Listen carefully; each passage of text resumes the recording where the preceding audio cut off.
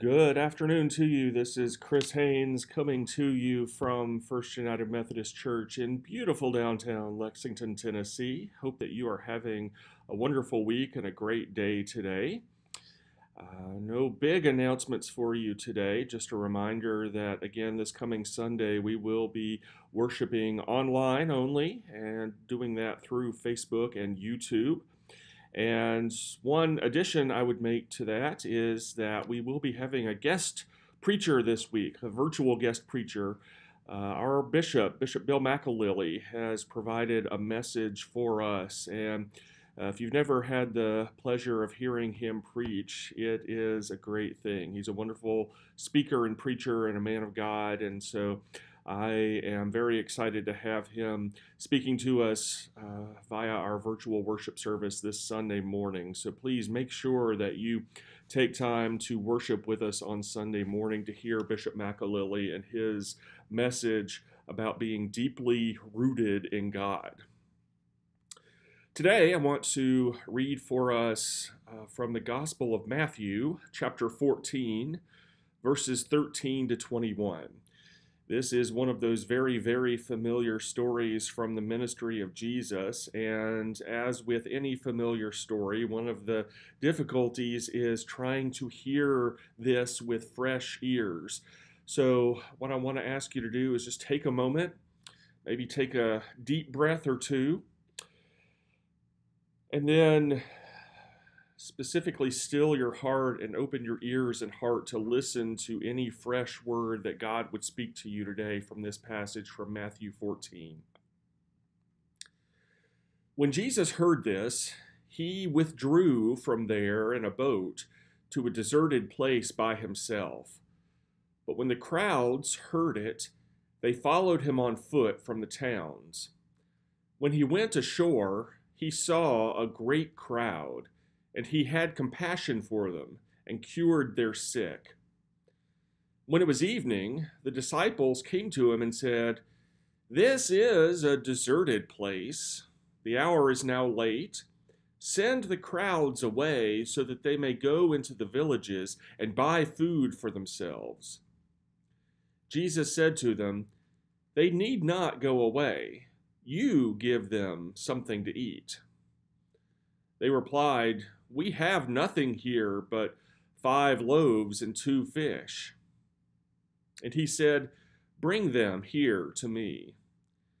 Then he ordered the crowds to sit down on the grass.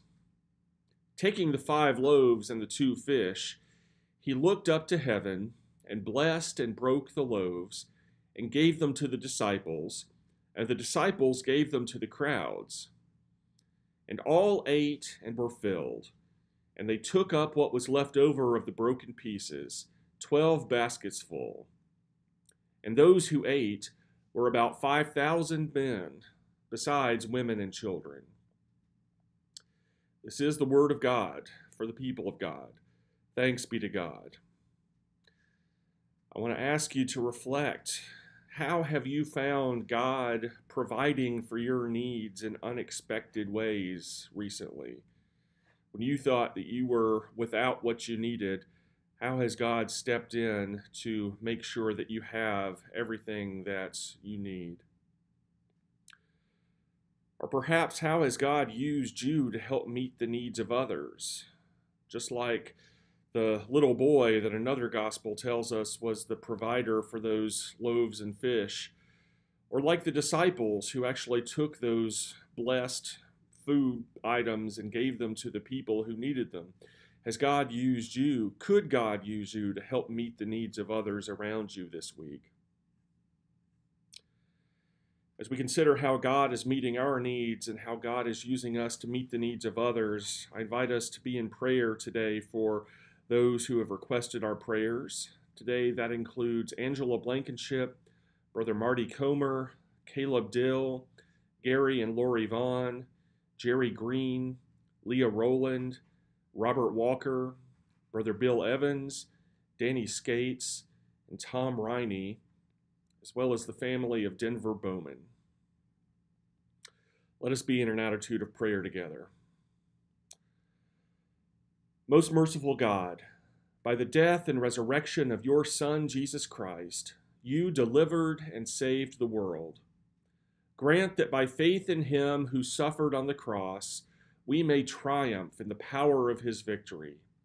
Through Jesus Christ, your Son, our Lord, who is alive and reigns with you in the unity of the Holy Spirit, one God, now and forever.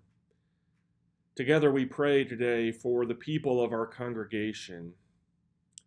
Lord, in your mercy, hear our prayer. For all those who suffer and those in trouble, especially for the healing of those who are living with COVID-19. Lord, in your mercy, hear our prayer. For those who strive for justice in our world. Lord, in your mercy, hear our prayer. For medical professionals and other workers in our healthcare system. Lord, in your mercy, hear our prayer. For all those who own businesses and all those who work at their places of employment, Lord, in your mercy, hear our prayer. For our government leaders, that they have the wisdom to make good decisions on our behalf. Lord, in your mercy, hear our prayer. For the Church Universal, its leaders, its members, and its mission, Lord, in your mercy, hear our prayer. And for the communion of saints in every time and place, Lord, in your mercy, hear our prayer. And now let us join together as we pray using the words that Jesus himself taught his first disciples, praying together. Our Father, who art in heaven, hallowed be thy name. Thy kingdom come, thy will be done, on earth as it is in heaven.